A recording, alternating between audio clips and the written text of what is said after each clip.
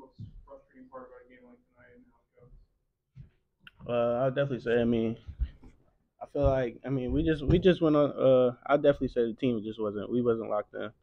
I mean, no, I think that was the players' fault on our end. I think we didn't start off the game with energy, so I mean, we'll take the blame. How tough is it when you're missing both Boogie and Collier out there? I mean, it's next man up. I mean, but we just wasn't our best tonight, so I mean, we just got to be better as a team. Coach mentioned how you banged these last game. How much did that affect you? I just started practicing yesterday, so I mean, I sat out 2 days, but I mean, it's no excuse. We lost the game by 10, so yeah. Harrison, you knocked down a huge three, a little over 5 minutes to go. What type of spark did that provide to the team? I mean, it was that 4 point play obviously hyped everyone up and hyped us up a lot, and we huddled and we just said to ourselves, we have to get this win, buckle down defense, but we couldn't get stops on the other end. So if we're scoring like we did, it doesn't really matter if we can't get stops on the other end. Harrison, of course, it's a frustrating game, but clear night for you. Can you take a positive out of this that maybe you carve out a roll down the line based on how you did tonight? I'm just trying to do whatever I can to help this team win. I mean, coach called me earlier today and said, "Boogie's probably out, so if you can come off the bench," I said, "Whatever you need me to do, I can be a utility role for this team." But I've had performances like this. I remember last year against UCLA there we lost and I played well, but it's frustrating. It's frustrating the hell out of me. So.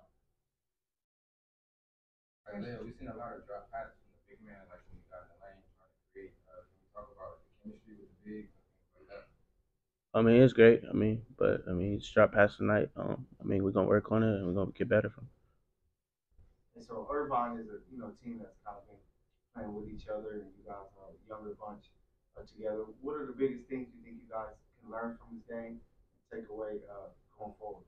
I think the biggest thing we can take away is preparation. I mean, it's Division One basketball at the end of the day. Obviously, at UCI, we have a lot of respect for them. I mean, I've known them playing in Orange County for the high school I was in, so they're always a well organized team, well coached, and they're always top two in their league. So we need to prep better and take no one lightly. Say, how do you grow from 7 turnovers? Film. It's got to be better. So I mean, self-explanatory film. How do you, just personally in general, how do you balance kind of speed that you clearly have, kind of going downhill versus trying to manage a team and also just manage the turnovers as well? I mean, I feel like it's freshmen making freshman mistakes. Knowing when to make the right plays. So, I mean, I take that blame for that. I'm gonna watch film and be better. Harrison, you mentioned prep. I think Andy just said it was a really hard week of practice. What did you see in terms of the preparation for this event there? Besides hopefully getting guys back. Well, yeah, obviously having guys out hurts our preparation. But like Isaiah said, it's next man up, and you just have to be ready and have to be completely focused for the whole 2 hours of practicing, whatever it is. So we have a mix of veterans and young guys, so that's no excuse. Guys like myself have to help lead this team and get us organized. Harrison, who holds this team accountable as one of the leaders? Well, I mean, obviously Boogie and Kobe are our captains. Obviously, they have a huge role, but people like me, Josh, Pajani's been here, Isaiah's been here. So it's on us. It's not on them. Not on the coaches. So we'll take the blame for that. Isaiah, what was it like going against a couple more experienced guards on the other end of the court tonight? I mean, it was a really good coach team. I feel like they was just a better team tonight. I mean, we beat ourselves on a lot of mistakes. I mean, but we're gonna build and grow from it. I know part of it is circumstances of guys being out, but you kind of expect coming into USC to have games like this where you would be kind of carrying a big part of the load and the need for the team to win. I mean, injuries happen. We never know when it's gonna happen. But I mean, like next man up, we just gotta be better. Isaiah, you mentioned you were just a couple of minutes back coming to the game, and also during the game there were a couple of plays where you came off with things. Were there any discussions of maybe not finishing the game or protecting yourself because it seemed like you were at one point?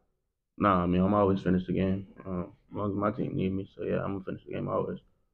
Harrison, there was that play at the end of the game where the ball kind of found you. I think it was when you guys were down by 6 points. Can you just take me through that last play where you missed that 3 point shot? There's kind of confusion with you and DJ. Yeah, DJ had that corner three. He passed it up, thought he was gonna shoot it, and then hit Josh. So I was screaming off that pitch action to try and get it, but DJ ended up running in front of me. So just a breakdown happens. Last one.